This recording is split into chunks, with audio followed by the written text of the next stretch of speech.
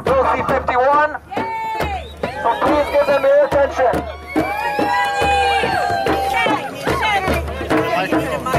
Oh, sorry.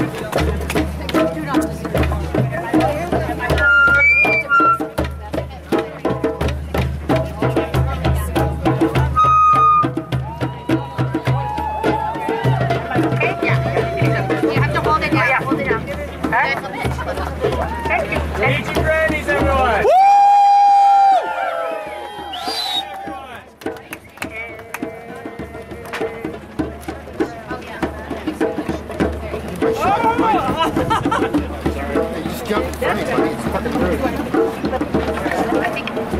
Yeah, I got it. Thank you. Okay, there we go. If you go up to the hill today, you're in for a big surprise. If you go up to the hill today, you'd better go in disguise. For every spy and spook in the land has all your data at their command. Whatever you do, they're labeling you a terrorist. Don't demonstrate for hiking trails, for food for children, or medical care for veterans. Don't go out to save the whales and never ever mention climate change. Voting is the only thing a simple citizen is ever allowed to do. Just watch the world go to hell in a handcart or you'll be clocked in jail once Bill C-51 goes through. So shut your mouth and trust in Big Brother. Don't care about a thing that Stevens Harper's advice to you.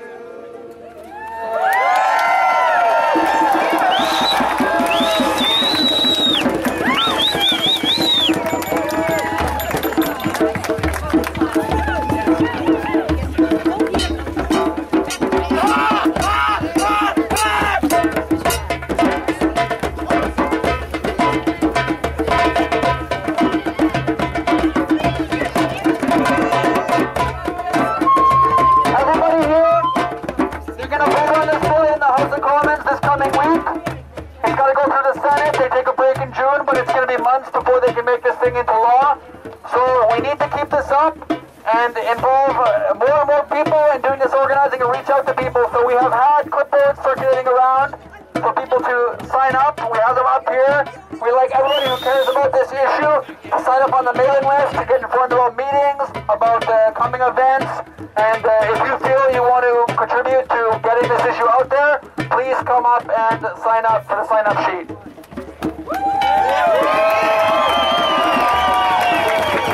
And we're going to be part of the May Day demonstration for May 1st. It's the details are on a flyer that somebody has, and when they get me that, I will call it out. We'll post it on the event page as well. So it's May Day 2015. It's an international event, International Workers' Day, but it's a day for all working and oppressed people to come together to demand change, as is the theme here.